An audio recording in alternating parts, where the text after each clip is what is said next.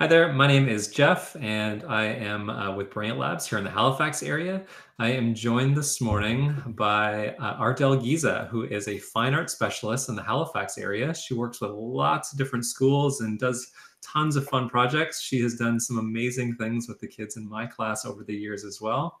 So I'm thrilled to have her join me this morning to talk to you guys all about comic characters. How you doing, Ardelle?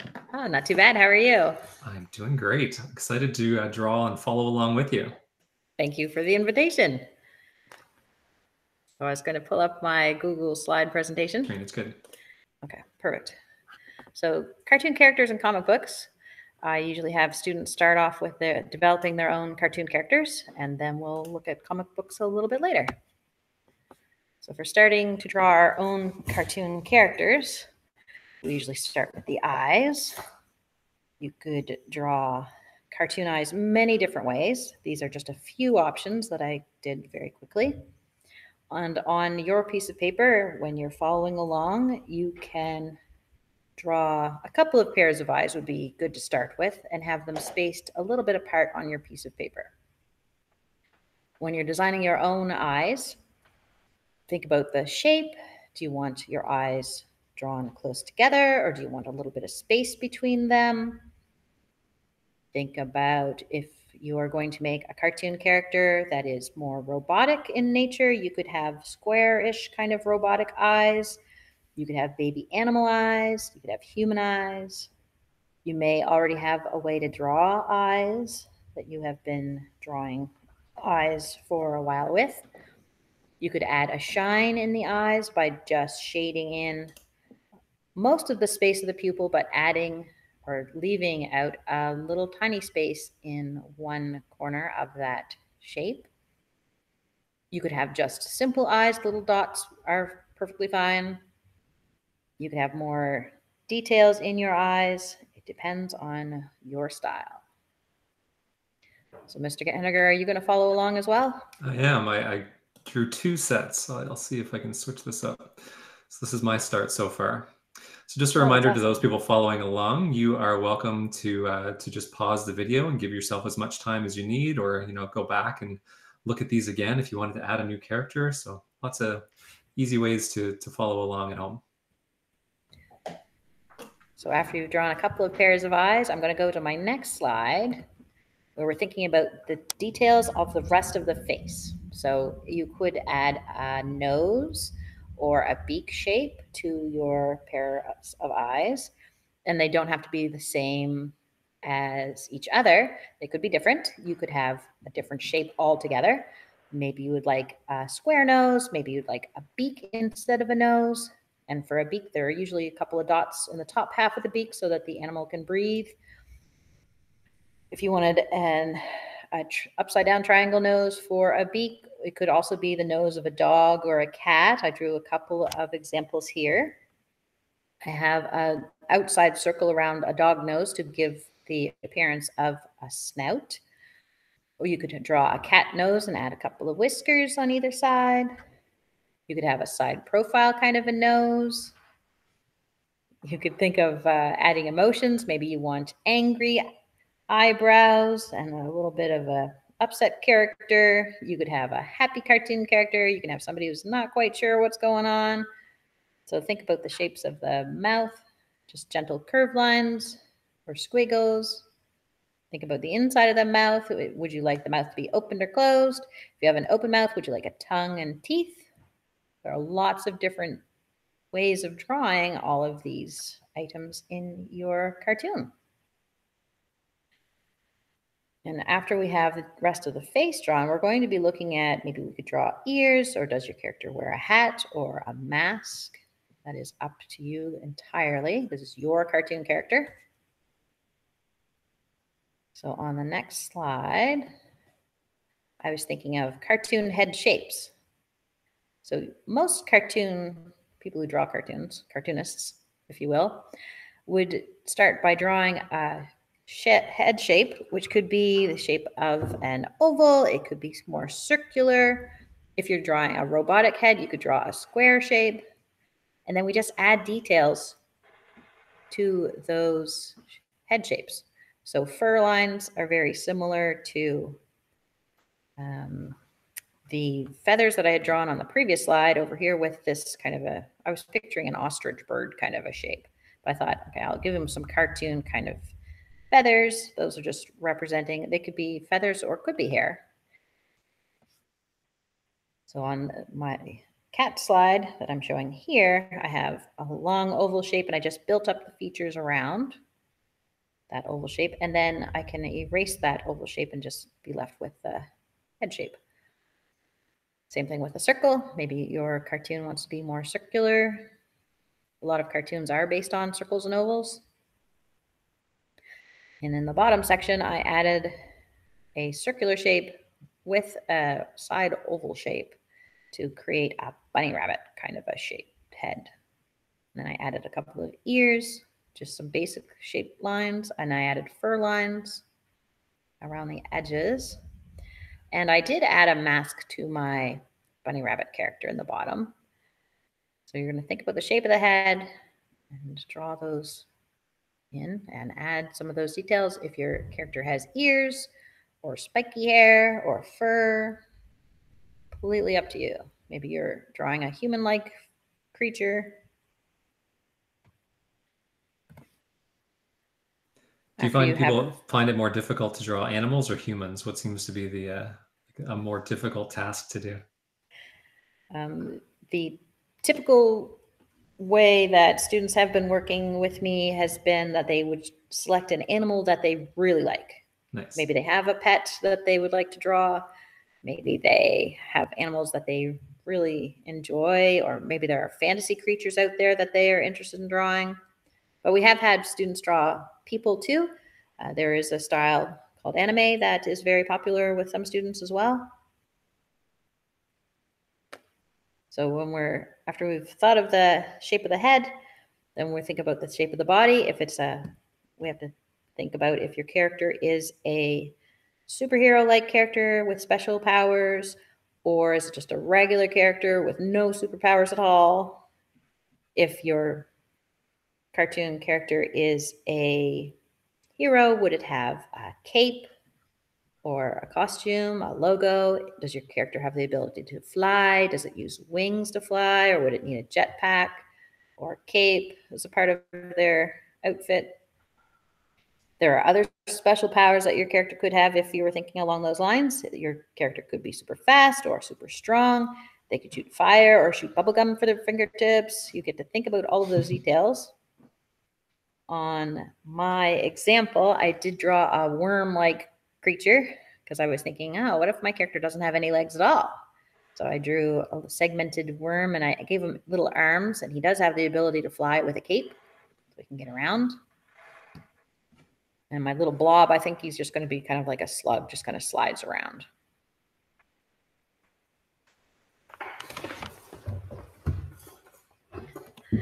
All right, and then after you have the body figured out, you could think of a name for your character. For my cat cartoon character, I could call this character Super Kitty or Sneaky Kitty or Sly Cat. I did draw a C on his logo, so I think I could go with Sly Cat. I just have some random silly names like Bobby Blob or Super Wormy Worm or Jet Doggy. Those are just silly little names. So after you have your character's name figured out, you can think of a name for a comic book. So you could have the character's name, you could just have Sly Cat, or you could have The Adventures of Sly Cat, or The Amazing Sly Cat. So you can think of a descriptive word to describe your character, or you could have Sly Cat versus Jet Doggy and their adventure to find ice cream for their little town. After you've created your own cartoon character, you can now create your own comic book. I'm going to give you a typical format for following in designing your comic book cover. This is just really quick, the next section of the presentation. So here I have Super Spiker the Hedgehog. He could have been a porcupine, but I thought that maybe a porcupine wouldn't have the superpowers that a hedgehog would. So the components of a comic book cover, if you will, I have a title and I have my cartoon character placed just off center so that I have room for a couple of side elements, and they would be a rectangular box with 3 pieces of information in it. The top section, I have the comic company logo. And for mine, I chose Giza Comics. And I have a G with a triangle around it, and that is my logo. So it would be my comic company logo. The second piece of information would be the issue number. Here I have issue number 1. A lot of people start with issue number 1 because then we could write a series. You could have a second comic book called issue number 2. Price. There is usually an indication of price. This comic book is $2.99. Quite affordable. I would buy it. I would sell it to you. So here we have the last element, which is a barcode. It is usually for scanning in stores. Clearly ours would not be scannable by a barcode scanner if we're just making a hand-drawn version. That is a fun addition, though. I like that. Yeah, it gives it a little bit of authenticity. Yeah. So a barcode is basically a series of lines with numbers. The lines are close together. They are spaced apart. Some are thin, some are thinner. So they have different qualities about them.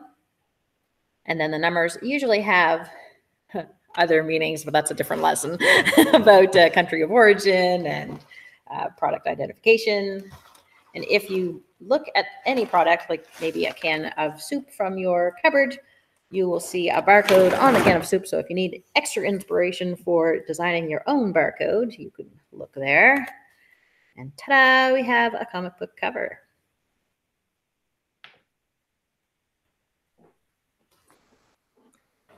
That's awesome. All the parts come together at the end. Yes. But then I left this cover in black and white for this image. But then I was thinking about color. And I thought, I wonder what kind of colors I should use. So you can think about your options for color for your own character. You could go with warm colors as seen on the cover, or you could go with cool colors as seen off to the right-hand side, or you could do a variation of combinations of colors, like this little guy on the bottom corner. And think about what colors you would color each of the parts of your character.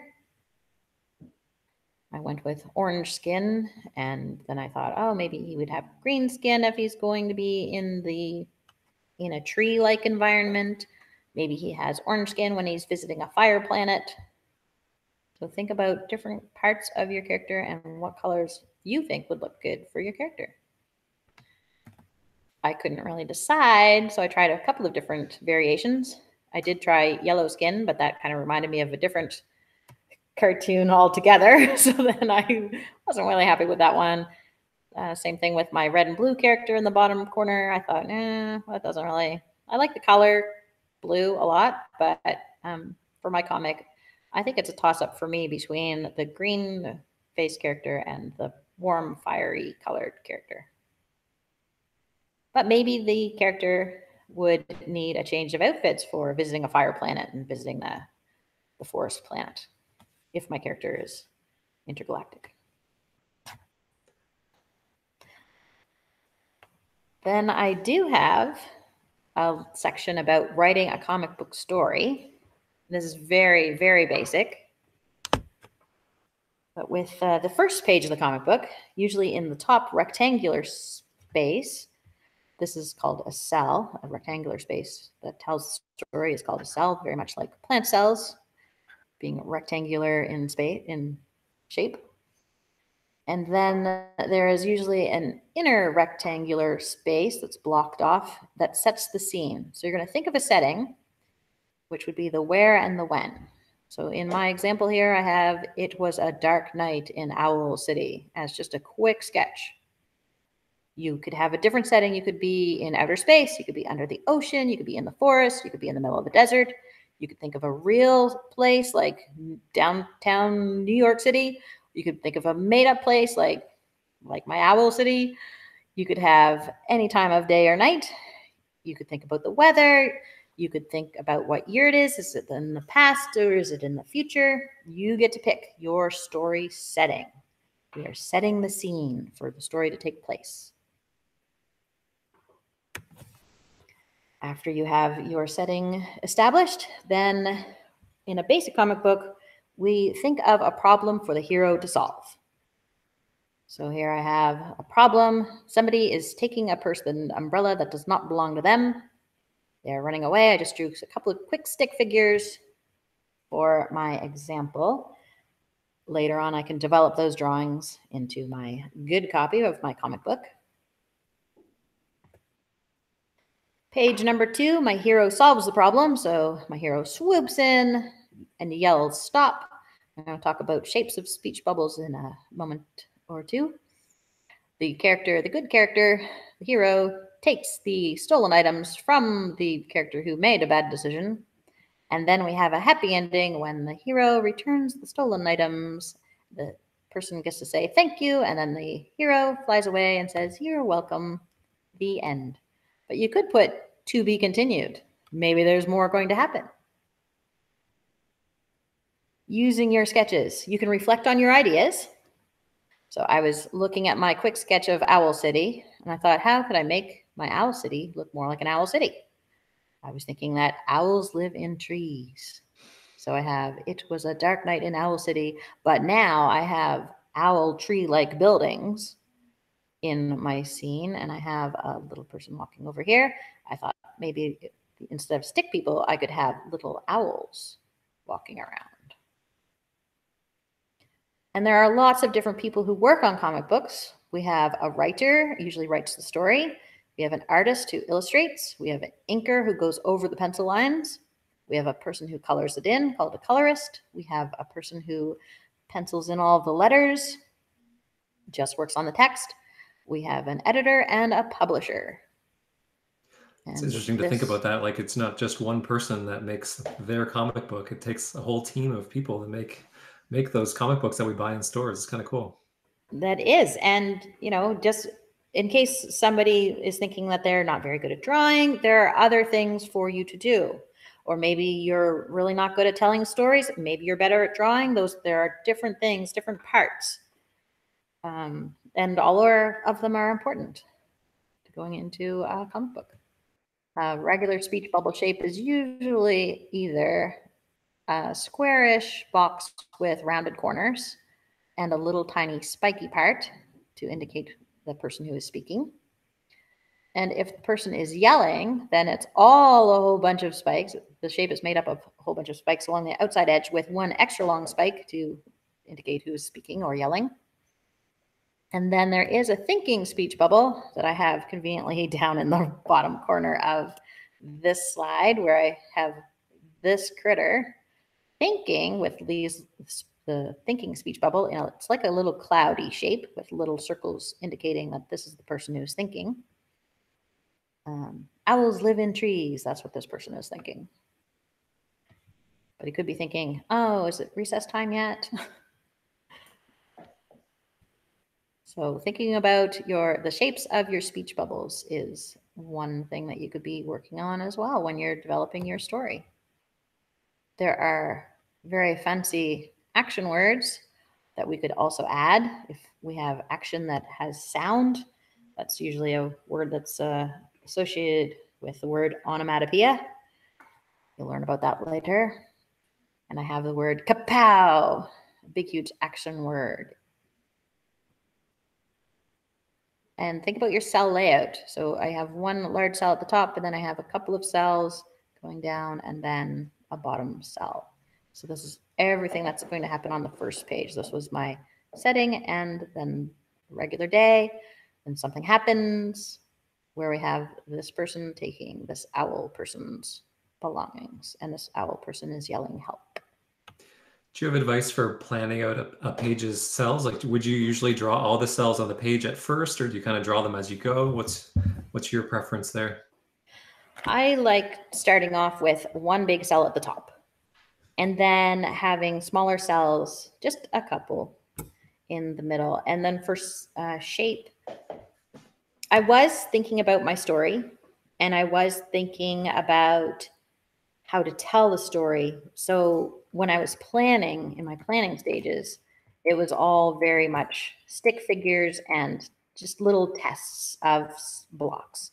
And when I was working on my comic book, I wasn't happy with the layout of my cells, so I changed them. It didn't look like this at the beginning.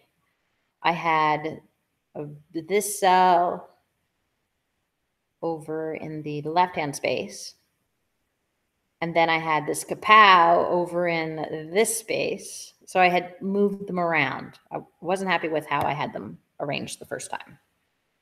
So making a sketch is definitely a good idea, to make a plan first when you're planning your comic out. Yeah, that writing process, it applies here too, I guess, making a plan, like a pre-writing and your drafts. Yes, definitely. But with ads, I would basically have an advertisement. I'd have a last page for an advertisement, and I would suggest having an ad about either products associated with your comic book, or you could have an advertisement for a new product. Maybe you want to invent hover sneakers, something futuristic, if that goes with your comic. Or you could have the adventures of Sly Cat and Super Spiker, the t-shirt available for $29.99 at Constantinople Mall, wherever that is. Perfect. Just make something up. That's awesome, Ardelle. Thank you so much for sharing all that with us today. I hope that teachers can either show this with their class or share it with students so that they can follow along at their own pace. We really appreciate your time. Thank you so much. Thank you for having me. Bye, everybody. Bye.